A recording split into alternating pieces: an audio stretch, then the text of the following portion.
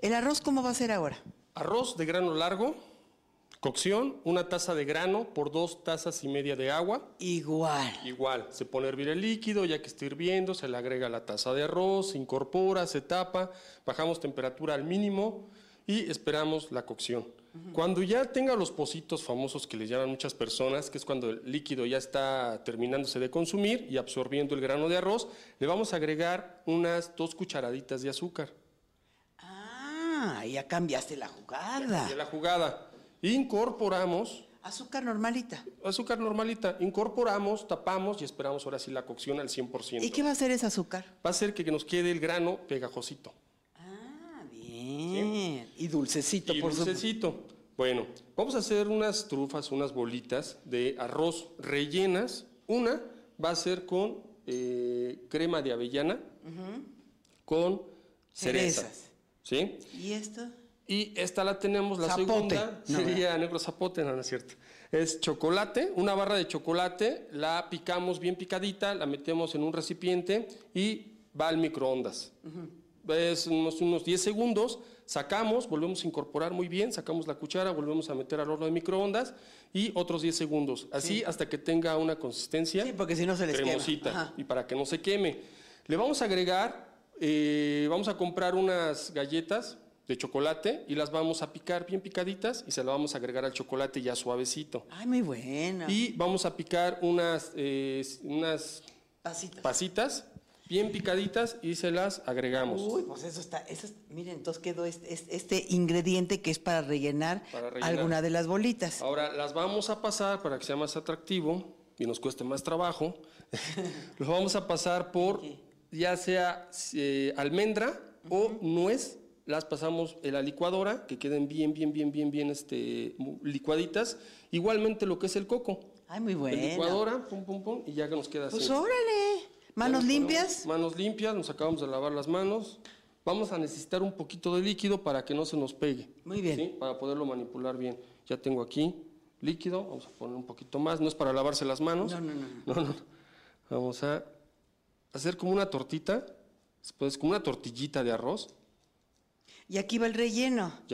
Uy, señor, ahí es donde están los niños, ya sea para hacer la tortillita o para ponerle el relleno. El relleno es poquito, ¿verdad? Es poquito. Poquito porque es bendito. No, poquito porque si no, a ver. Estuvo muy poquito. Ahí tiene pasitas, tiene galletas y tiene chocolate. Si usted quisiera ponerle este rellenito un poquito de brandy, se le puede poner. Bueno. Ahora, ahí... Aquí empezamos a cerrar, vamos a cerrar nuestra tortillita de arroz. Y aquí los niños se pueden entretener una tardecita de verano, ya que vienen las vacaciones. Y las lluvias. Las lluvias. ¿Y ahora revolcarse? Ya va a revolcarse. ¿Es en qué le toca? En almendrita, en coco. Un poquito le toca a este. Vamos a pasarlo. Pasamos. ¡Qué bien! Ya quedó. Ellos pueden revolcar, ellos pueden rellenar. Usted haga la masita, ahí va. Ahora, esto se va a acompañar con un poco de rompope. Todos tenemos rompope en nuestras casas, ya hemos preparado uno. Lo que vamos a hacer es en el plato, poner un poquito de rompope. Wow, fondo de rompope. Y ya vamos a poner nuestra trufita o albondiguita. Trufita. ¿Qué tal, Wow. Ahora vamos con el otro. Vamos por el otro. Muy rápido. Igual vamos a ponernos un poquito de agua. ¿Sí? Rellenito de... ¿Este de qué? Oye, es la crema esa que venden, ¿verdad? Sí. Podemos incorporarlo bien. Sí, pues ya vi. Creo que esa cerecita no le toca aquí. Chiquita, quédate.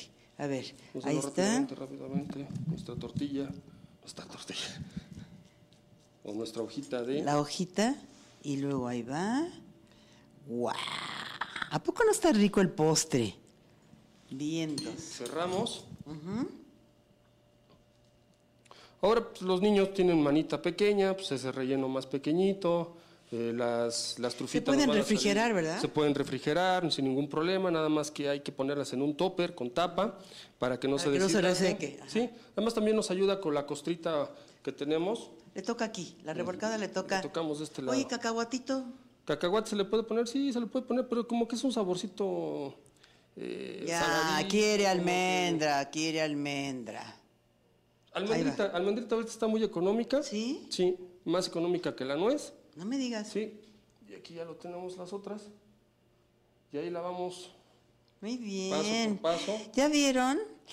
Trufas de arroz rellenas de crema de avellana, rellenas de cereza, de galleta con chocolate. Y si no, mire, usted invente el relleno, malvavisco, ¿por qué no? Usted haga lo que quiera, pero ya sabe, uno de los ingredientes estrellas de esta sección, o más bien el protagonista de esta sección, es el arroz. Así que, ¿qué hacer de comer el día de hoy? Pues arroz, coma arroz cada día. La página. www.usarrice.com.mx, arroz gourmet con sus Ws, www.arrozgourmet.com.mx y Vida Sana en Arroz en Facebook. Ahí nos pueden seguir. Pues vámonos, continuamos. Esto es Manos a la Obra. Vámonos.